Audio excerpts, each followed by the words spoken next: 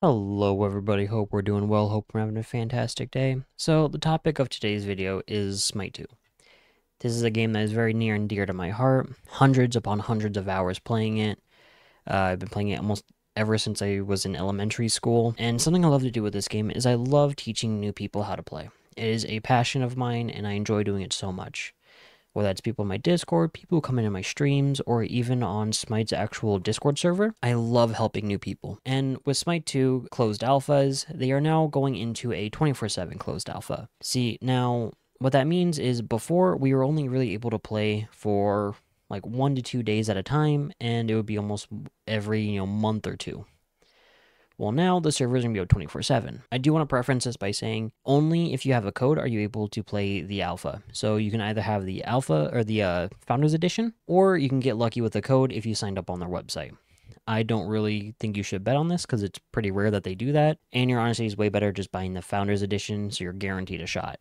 If you buy the Founders, you get the God Pack, which what that does is it unlocks every God currently in the game and every future God to ever be released in the history of Smite. It is honestly really, really good bang for your buck. It is so worth it. I cannot recommend it enough. But that's not what we're talking about in this video. I don't know how you stumbled upon this video, whether you just saw it on YouTube. If you are coming from a friend who mentioned Smite, if you saw it on YouTube randomly and you're just like, ooh, what is this? I'm here to kind of be your guide and tell you what you can and can't expect from Smite. So first off, Smite is a third-person action MOBA. It is vaguely similar to things like Dota 2 and League of Legends, but it's also very, very different in many ways. One thing being that it's in third person. Also, just how the game works and the mechanics and the feel is completely different. You don't have homing autos, scaling and power works differently, roles work differently. Really, the only thing that's similar is that they are MOBAs. Everything else, completely different. Again, whether you're actually going to be playing the 24/7 closed alpha, or, you just kind of want to consume content and see what it is, what can you expect from the 24/7 closed alpha? Everything you're seeing on screen is a outdated build of the game. They have completely revamped the visuals and a lot of the general balance of the game. We don't have any video of that because it happened recently when they weren't in the 24/7 and when we weren't actually able to play the game. So unfortunately, I can't really show you that. But expect when 24/7 does drop, I will be making a lot more videos about certain specific topics once I'm actually able to get hands-on with it and, have my own gameplay and all that. MOBAs have, roles or classes, so to speak, and they have lanes. So you have a mid lane, duo lane, solo lane. These lanes the names may change depending on the MOBA. For example, League of Legends, duo is bot lane, solo lane is top lane, but they all are the same thing. Duo lane, you have two people. You have the carry and the support. The carry is typically a auto-attacking ranged character who builds lots of attack speed, lifesteal, and crit, and are often objective busters, tank killers. They do a large amount of consistent damage. The support, which is my personal favorite role and that I mean the most, is more of a, brick wall. They don't do a lot of damage, but what they do is they use abilities to set up kills, save their allies, use their bodies to straight up just mitigate damage. And they're for the team. Whether that's saving them, setting them up for kills, they are there to save someone who's out of position, who is being jumped on, who is about to die. The mid lane, those are typically used for mages. They have very high burst damage. So while they have a higher damage output than a carry, it's only in bursts. And that is specifically for how their cooldowns are. They can really only do a large amount of damage, roughly, every 6 to 8 seconds. But that damage is typically very, very high. And mages, what they do best is killing squishies. So that's other mages, carries, and the jungler. Speaking of jungler, the jungler doesn't really have a lane. What they do is they roam between the lanes. So as you can see up on screen above me, you can see that where the lanes are, there's what we call the jungle. Is where I have all these, colorful little dots, the yellow, the purple. That's where the jungler lives. The jungler gets their farm from killing these camps.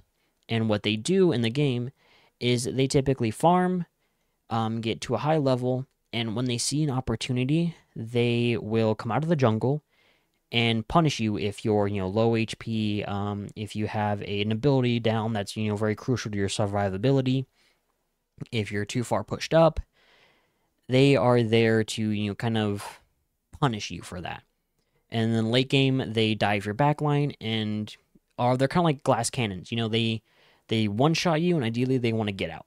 They do a lot of damage and are just out of there before you even know that they're there. The solo laner is very kind of similar to the support, where they build lots of health and protections.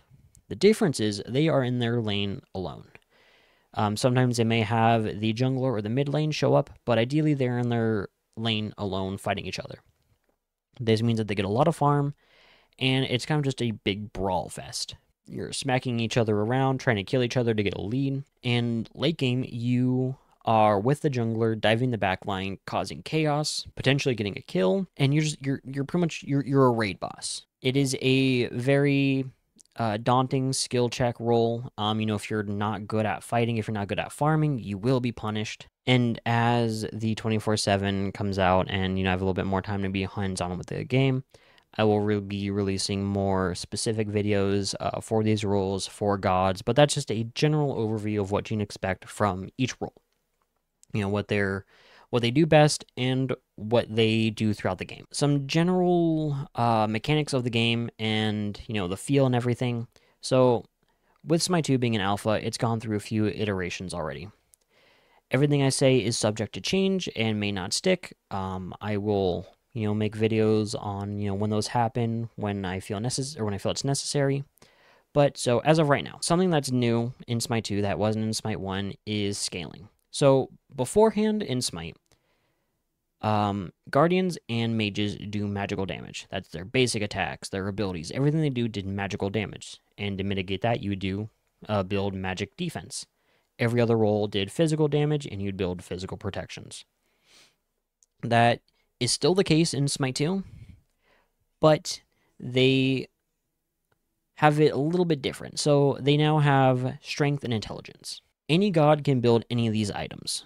Some gods can build intelligence way better, but they are physical. For an example, Neith being a prime example. Neith is a hybrid hunter. She has some abilities that scale really well with strength, some abilities that scale really well with intelligence. So if you were to build a full intelligence Neith, she would still be doing physical damage, since that is what she is a hunter who does physical damage, even though she has, books and scepters and wands as her items. That is something that recently changed in smite2. Beforehand, that wasn't the case. Intelligence meant you did magic. But with, a little bit of pushback from the community and probably just to streamline the system a little bit, this is what they've settled on as of right now. So it's kind of up to you to know the damage type. The way you're able to know this really is, are they big and bulky? Okay, they are probably a guardian. Are they floating? Do they carry a wand? Are they just, some mythical creature? They're probably magical. They carry a bow. They might be a hunter. Do they have a sword? And they're probably a warrior, so on and so on. Each and every god has a different playstyle that you're able to play. Some items may be, more beneficial on one god, while not really being too beneficial on another god. It is up to you to, just kind of play the god, get a general feel for them, play a few games and see, like what really sticks. But the sky's the limit. Like I said before, you can really build anyone anywhere. Ymir, if you want, you can build him attack speed crit. You can build him like a hunter. He'll still be doing magical damage, but you can still make him crit on his autos. Or you can build him full damage, so his frost breath and his ice carpet do a lot of damage. It's really up to you. The sky's the limit. It is ideal that you kind of stick with the parameters of your role. If you're a support, your teammate's not going to like you too much if you start building nothing but pure damage. It just kind of ruins the general feel of the game, the dynamic, the flow, and can quite often sometimes ruin a game if you're not uh, confident or competent in that sort of, off play style. Which is why, I kind of give you all a brief little overview of the rules. Smite is a team game. You have to play with your team to be able to succeed. Very, very rarely are you able to, play by yourself and get very good results. Now, not saying that isn't the case sometimes. I've seen many, many times where, a mage, a jungler, or a carry are able to, really clutch a game and either, save it or win it. But that is typically after the result of the entire team. A carry can't just, walk into 3 people and just kill them all just because. They have to have their abilities down, relics used, health bars depleted a little bit. They have to be, spread out so you can pick them off more. And it's up to you to kind of figure out your play style and see what really fits for you. Are you a glass cannon? Are you a, attack from range auto attacker? Are you a burst mage? Are you, a raid boss? Are you a, team player? Do you like to heal your teammates? And, be there for like utility. And I implore you, if you have any comments down below, if you're confused about anything or, if you're just not really too sure where you fit, please, I'd love to help you. Truly, I would. I often give this sort of advice to people who are new, but think of like, an MMO or like a hero shooter that you play. What is a character that you enjoy playing? For an example, with Overwatch, do you like playing Roadhog? Okay, well then, Soul Lane might be for you. There are many gods that are able to, do consistent damage. They have healing, or you can build items that have healing. Are you, for an example, like a Mercy? Do you just kind of want to be there to pocket someone? Well then, support may be for you. Are you like Genji, where you want to be in and out, bobbing and weaving? Then you might be a pretty decent jungler. But not all of this is gospel. These are just very vague connections that I'm able to make to another game that's popular that people may be able to understand. Smite may look daunting and it may look difficult, but I promise you, it's really, really not. Compared to all the other MOBAs that are out there, it's actually very tame and very simple. And it probably has one of the lowest entry ceilings in the market for a MOBA. And as you know, the 24/7 alpha is live, and we're actually able to get hands-on with the game. I will be making a lot more specific role videos and specific God videos.